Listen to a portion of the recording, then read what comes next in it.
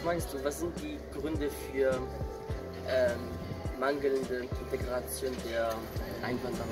Ich würde persönlich sagen, aus eigener Erfahrung, dass sie zu wenig Unterstützung bekommen.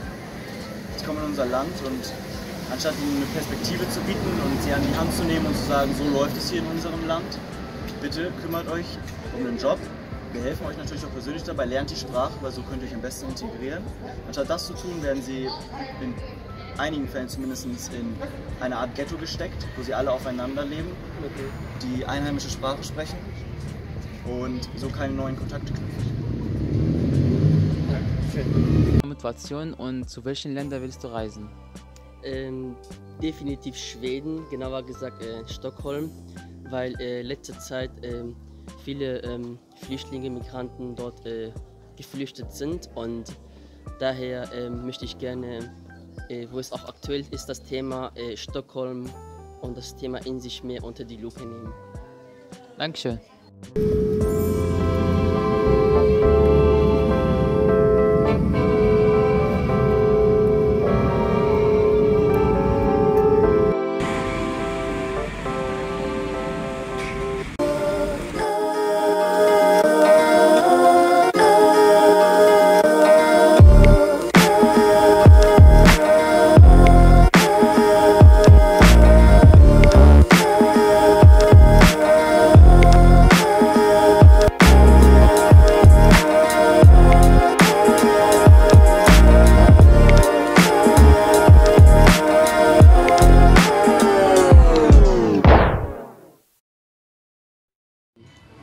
Yeah, nice to meet you.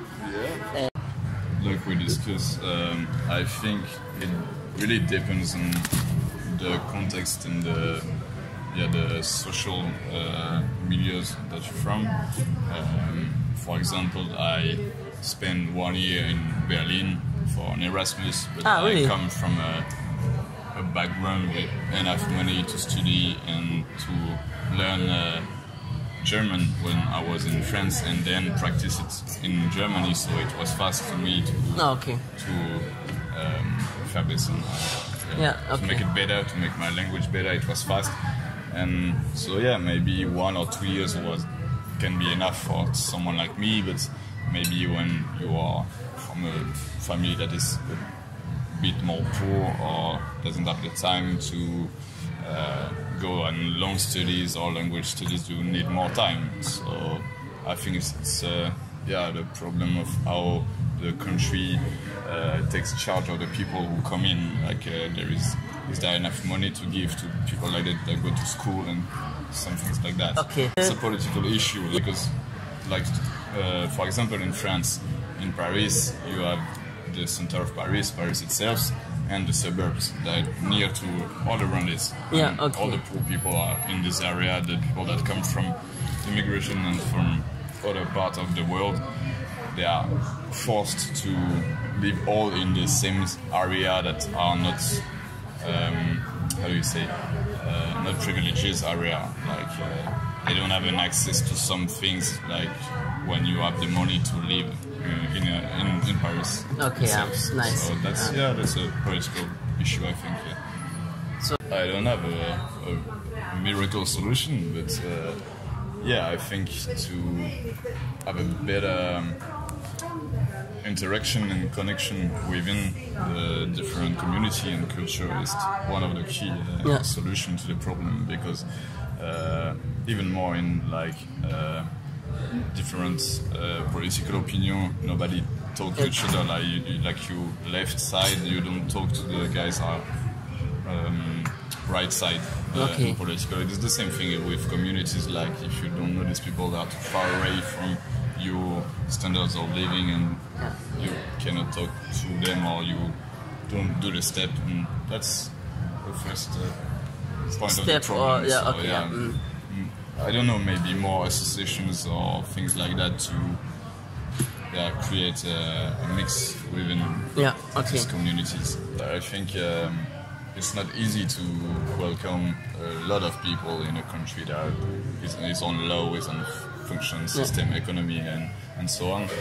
But it's a bit trivial what I'm going to say, but today it's human problem, it's of human rights. Like there is people, they cannot live in their country anymore, and they're going to die in the sea if the international community doesn't do anything. So it's like even not a question to say it's that normal or not to welcome them. Yes, normal, it's human to welcome them, I think. Okay, nice, okay.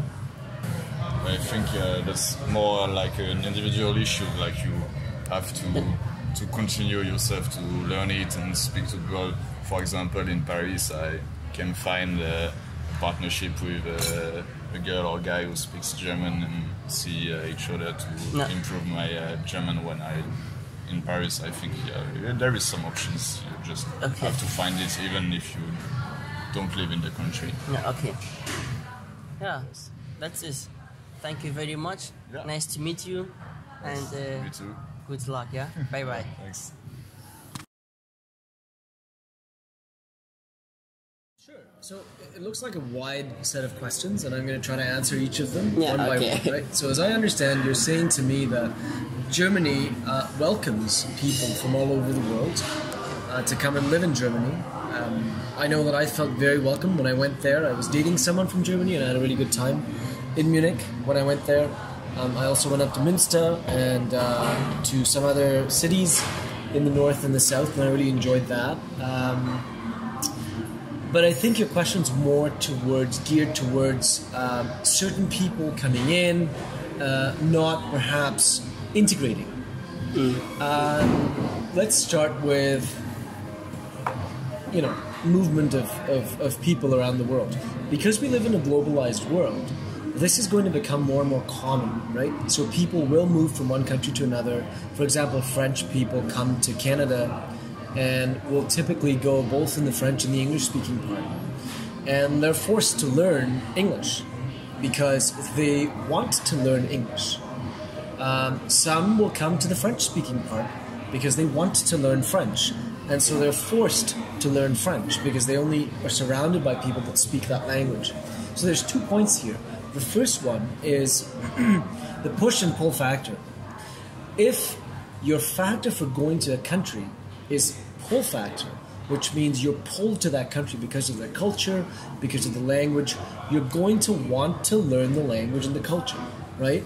So if you're coming to Canada and you like Drake, right? Yeah. Or you like Degrassi, or you like hockey, or you like the mountains, you're going to want to come to Canada and you're going to want to be part of the culture, right? Yeah. So that's the pull factor.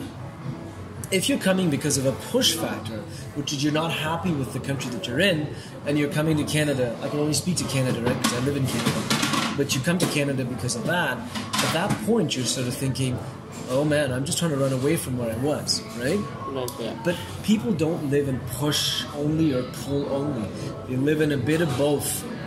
And it's up to a lot of us with the way that we live our lives, our governments as well, and just people in general, to put all these things together. So for example, if the government helps you by allowing you to learn the language with schools, by helping you integrate with the community, and also the community comes together and helps you integrate, you're going to do it much quicker.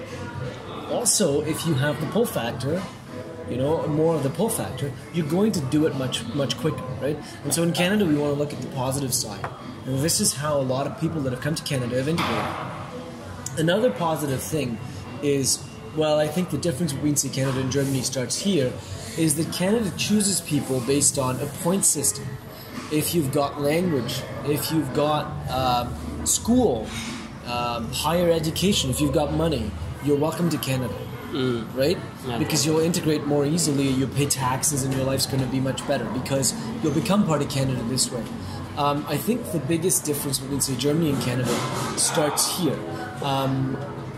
While Germany sold a lot of guns to a lot of, and so did Sweden, where we are right now, to a lot of these countries, I think sometimes the governments feel bad or the people feel bad, and so they feel guilty, and you want to bring the people in. But typically, I find most Germans are quite welcoming, whether it's through Christian guilt or whatever it is you want to call it. Most people are quite welcoming, right?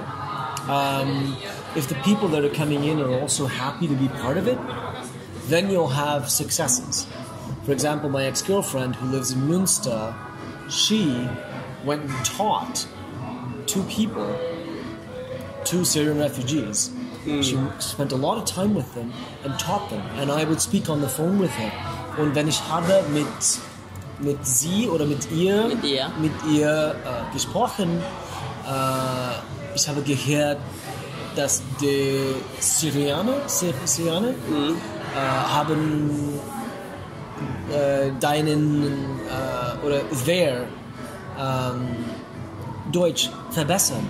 Ich auch, right? So I've also learned in that way. And so I think it really depends on the people and the motivation behind them. And I hope that answers the question. Nice, Yeah, that's how I would say. So push-pull factor and what they're doing. One more thing I just want to add is Germany needs a lot of people. And so ghettos are formed. Let's take a look at your history, right? So when the Gastarbeiter program was first introduced in Germany, it allowed people from Spain, I think Italy, Turkey, and some other countries. I don't know which one of them stayed the longest, but I know lots of Turks stayed in Germany. Germany and Turkey also had a close relationship in the First and Second World Wars, just by the way, right? Yeah. And so let's take a look at it like that. Perhaps the Italians and the Spanish and the Greeks integrated better. Maybe because of religion, I don't know, I can't speak to that. But perhaps the Turks went into a slightly different, space and time, right? But if you have to do a high-paying job, or if you have to do a job that's a professional job, whether you're first generation, second generation Turk, or second generation German, you have the same opportunity in Germany. Okay. But if you're going to do a job that doesn't require you to speak English, you could be a Pole, you could be a German, you could be a Canadian, you'd do the same job, for example, plumbing or something like that. So I think we should dissociate ourselves with necessarily ghettos and understand that it has to do with the people not having access to education. Because if you give your children education, you're going to succeed, and your kids are going to integrate better and all that. Anyway, I think I've talked a lot, so cheers. Yeah, okay. Yeah, thank you very much. Nice to meet you, and good luck in the future. Yeah. Thanks. Thanks.